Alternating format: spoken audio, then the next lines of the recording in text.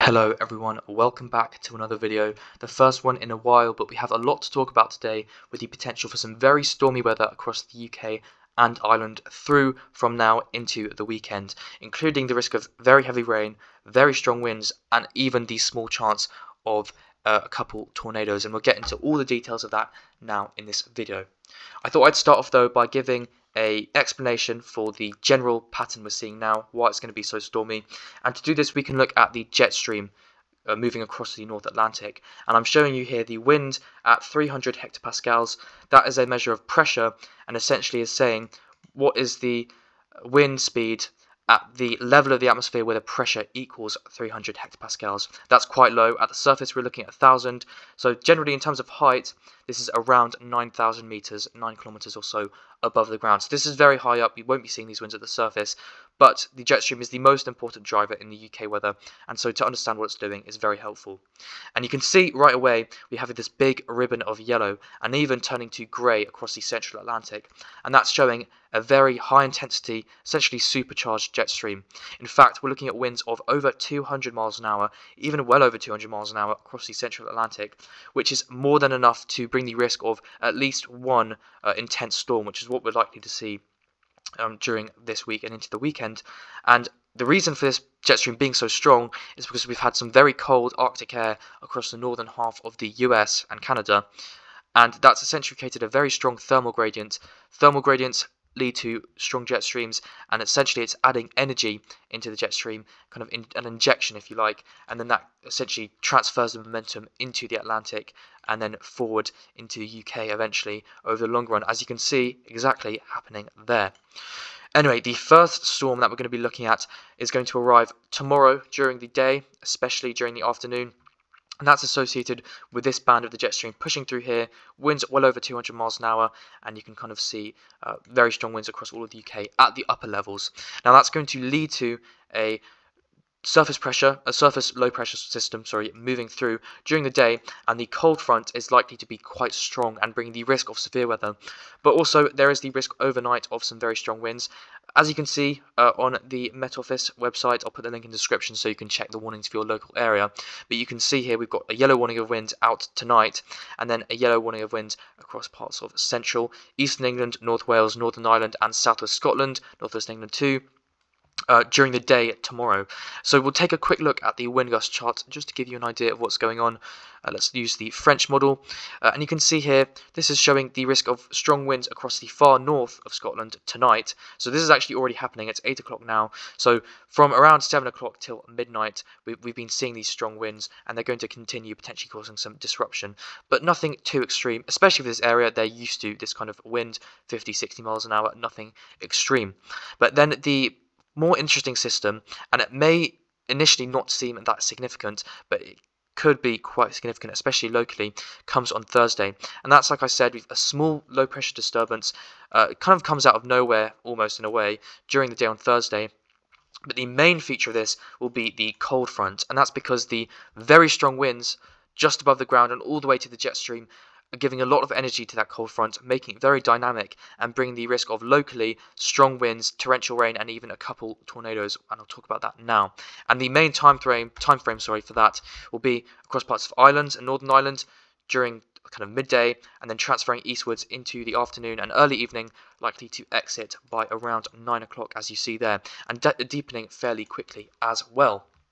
But in terms of that cold front, the reason it's got so much energy is because all the jet stream is involved. It's pushing a lot of kind of wind and just a lot of energy into the system, and that transfers downwards, and we get a response in the winds just above the ground. That's what we call the low-level jet. This is generally located around 850 millibars.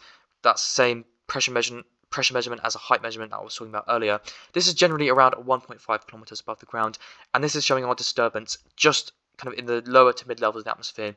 The low pressure center located somewhere between those two areas there, and we've got a a cold front, like I said, located from parts of northern England down into southern England.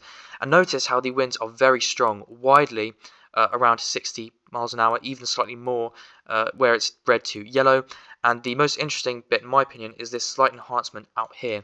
And typically when we get these rapidly developing low pressure systems, you get something called warm air advection just ahead of that cold front, and what that essentially does is it increases the low-level winds quite significantly.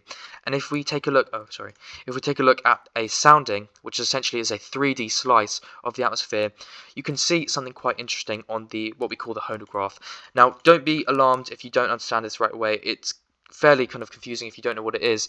Essentially, it's plotting the wind vectors on polar coordinates at different points of different heights of the atmosphere. So at 0, the little 0 is kilometers above the ground, 0 is the surface, and you can see we're looking at a wind like that, southwesterly, around 25 knots. If you want to find the wind at 1 kilometer, you do that, and you can see very, very strong, a lot stronger than there, around 50 to 60 knots, again, moving to the northeast from the southwest, and that is essentially showing the wind shear. So the difference between these two here, you can then draw a vector between those two vectors, and that's the difference, that's the wind shear. And essentially, if you look at the difference in height over the lowest 3 kilometers, there's a very big difference, and that just means there's a lot of wind shear, which you can verify by looking at these composite indices here.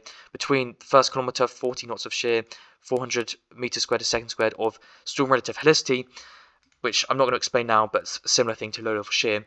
And what this means is that, number one, the very strong winds at the surface, through this small amount of instability and the convection that we're going to get along that cold front, that's going to potentially transfer down to the surface. So these 50 mile an hour, 60 mile an hour winds at 1.5 kilometers, at the surface, for most places tomorrow, it's going to be kind of 30, 40.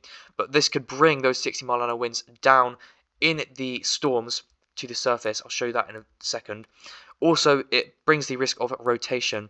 And with rotation, we have the small chance of a couple of tornadoes across this sort of region here during tomorrow. And I'm going to show you now the UKV model. This, bear in mind, is the simulated reflectivity, or radar, sorry. This is not necessarily going to happen, but it shows a fairly likely scenario in terms of the general evolution. And you can see, here's our cold front, very dynamic, quite intense, and a lot going on. And notice the small areas of enhanced colour where the rain rate is highest. That is what we call line segments or line convection. And what essentially happens, actually let me go on this chart instead, is you have convergence along the cold front at the surface. I don't know if it's showing up super well here. Yeah, it's showing well. So you've got a westerly wind here just behind the cold front, winds more southerly ahead of the cold front, and that creates a zone of convergence. And between the wind shift, it also leads to vorticity, which is essentially spin, and that can give the foundation for rotation and the risk of tornadoes. But in terms of the kind of aerial risk, you can see during the afternoon, there's our cold front band pushing through, and where we've got those line segments, that is where the risk of strong winds, potentially 60 miles an hour or more, and even a couple brief weak tornadoes is highest. Additionally, the risk of some very heavy rain. All of this will likely be over in an hour to 2 hours. By the time that's fallen, we could have seen 20, even 30 millimeters in places.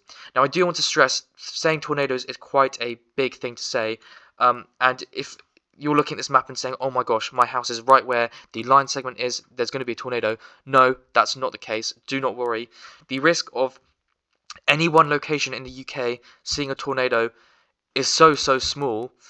Even on a day like this where the chances are enhanced, maybe we'll see maybe 5 tornadoes maximum. I mean, it's hard to say. It's not kind of solid science, at least with this type of setup in the UK yet. But even if you have 5 tornadoes, their tracks will be very short. They'll maybe be covered like a speck of land like that. And if you live in all this area, your individual chance is very low. So don't worry. It's just something to be aware of, something you might see in the news on Friday. And also, like I said, there's a chance it might not happen. It's just a risk. But essentially, we're going to be seeing this band of strong winds and torrential rain push through the central and northern half of the UK and Ireland, starting around midday across Ireland and Northern Ireland, and then transferring further east. And I think, based on the upper level wind charts, the general synoptic, how these things have played out in the past, I'm expecting a local maximum in the severe weather threat across North Wales, the Midlands, perhaps into Eastern England, and across Northern England, where we could be seeing the risk of 60 miles an hour, maybe more, and a couple tornadoes, possibly. The Rome model shows that quite nicely. It shows the development of a line convection, and these sort of we've seen these sort of things on the models before. This kind of storm morphology where you get this big kind of band, and then at the end it just kind of tapers off, and that's where the strongest of winds can be. And like I said, this is just one simulation, so don't take it literally, but this is the kind of thing that might develop, i.e. general 40-mile-an-hour wind gusts across England and Wales, but in a couple pockets at the end of the convection you're getting 60-mile-an-hour gusts. Don't take these locations literally. That's just something that's going to happen. We can't really pin down where. So that's the threat for Thursday, tomorrow. So quite a lot to talk about there. Please do ask any questions in the comments, because I can't really cover everything about that just in one video. There's quite a lot to say. So moving on from that, Friday we're looking like a nice break in the weather.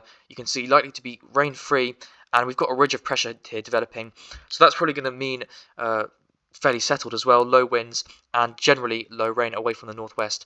That's just for Friday though, unfortunately, because if we take a look at our map once again, the jet stream map, you can see from Friday into during the day on Friday we're watching this low pressure system develop. It starts out as a small wave over here. That's what it is right now.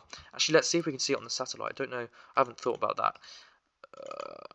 Sorry, this pen thing doesn't seem to be working very well. Okay, it might not be working at all, to be honest. Okay, I'm just going to refresh the page and hope that works. So if we take a look at the satellite right now, there, oh, that's a really good example. You can see this is exactly our low pressure system to watch for Friday. This is the one for tomorrow. This is the one that's bringing strong winds across the north now. But what we've got here is a really, really classic frontal wave. You're going to have a warm front somewhere like that. That's leading to this cloud shield with a cold front here. And then you've got the really classic low pressure developing look, as you can see here. This is what we call a baroclinic leaf shape. Baroclinic just means temperature gradient, temperature contrast, and that leaf shape is probably to do with the satellite imagery, vaguely looking like a leaf. I don't think so too much, but there you go. So that's a really classic look, and this is showing this frontal wave is already developing, just by the looks of things, pretty classically as well. But if we take a look back at that jet stream, and then we push it through during the day, on tomorrow and then into Friday, you can see it's right in what we call the right entrance region of the jet stream. So we've got this jet streak here. That's the fancy name for just an enhanced zone of wind in the jet stream, and you can essentially split it up into quarters.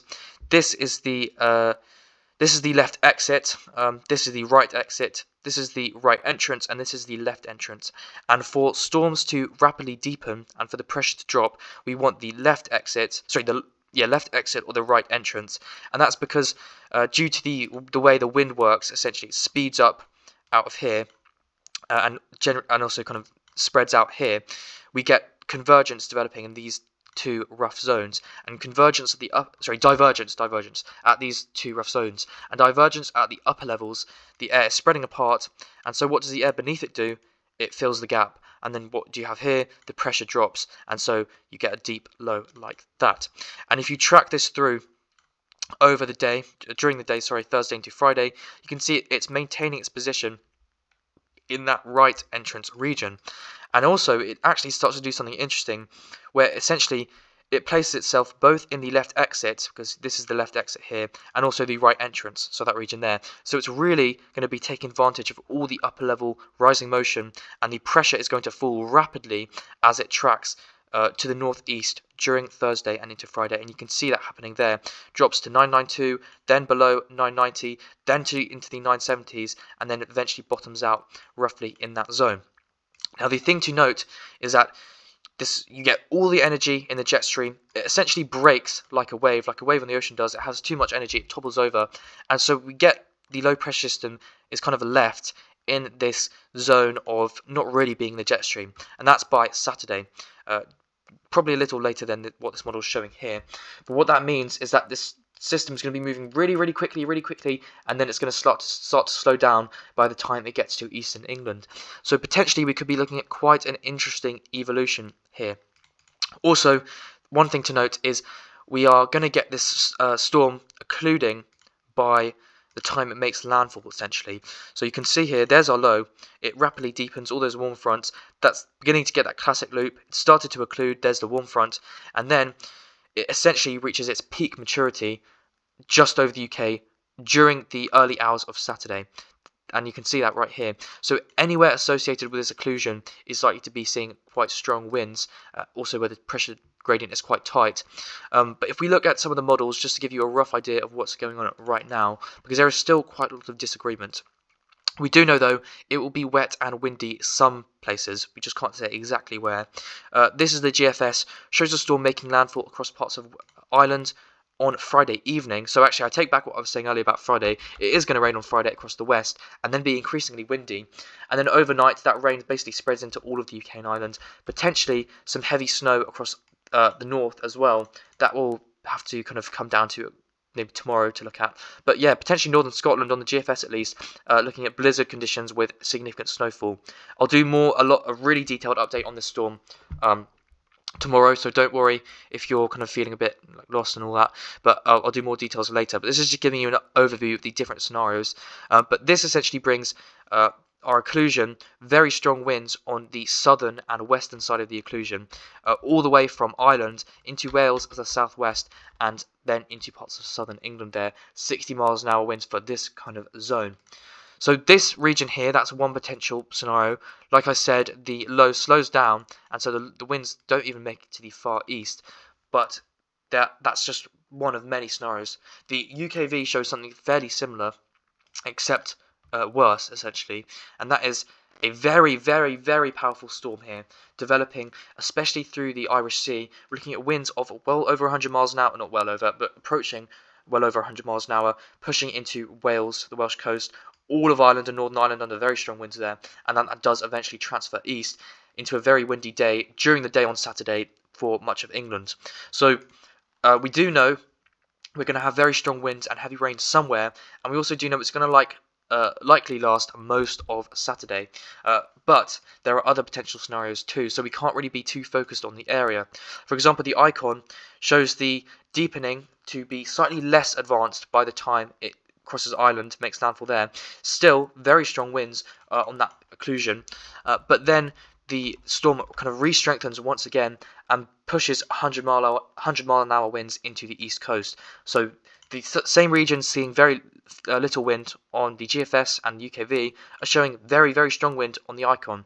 Another different scenario we've got is the arpege, and that's a slightly more southerly track, but then essentially same thing with the occlusion, brings winds even inland well over 70 miles an hour, even impacting populated areas such as London, the southeast, the Midlands, Kent there. So really, I can't say to you guys now exactly where and when is going to see the strongest winds, because to be honest, we just don't know, and there's a very high chance that will change if I say whatever it's showing now.